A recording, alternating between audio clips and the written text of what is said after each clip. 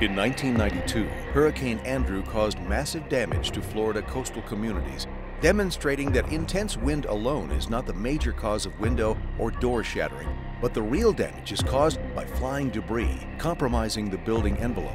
As a result, building codes for hurricane protection include impact-resistant protection for windows and doors, not just wind velocity. The first state uniform building code in Florida came into existence in 2002. It was written in 2001 as a result of the Florida legislation responding to the need for more firm and regulated building codes after Hurricane Andrew.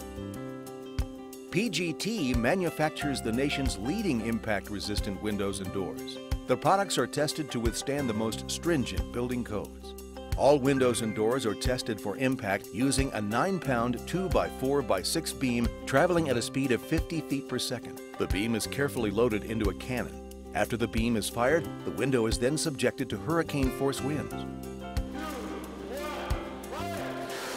The beam passes through conventional glass, offering little protection and security against wind-borne debris.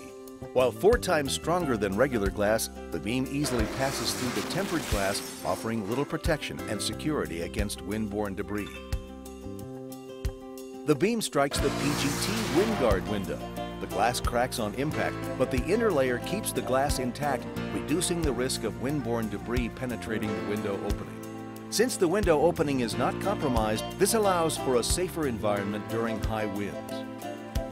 PGT WinGuard impact-resistant windows and doors, keeping you safe before, during, and after the storm.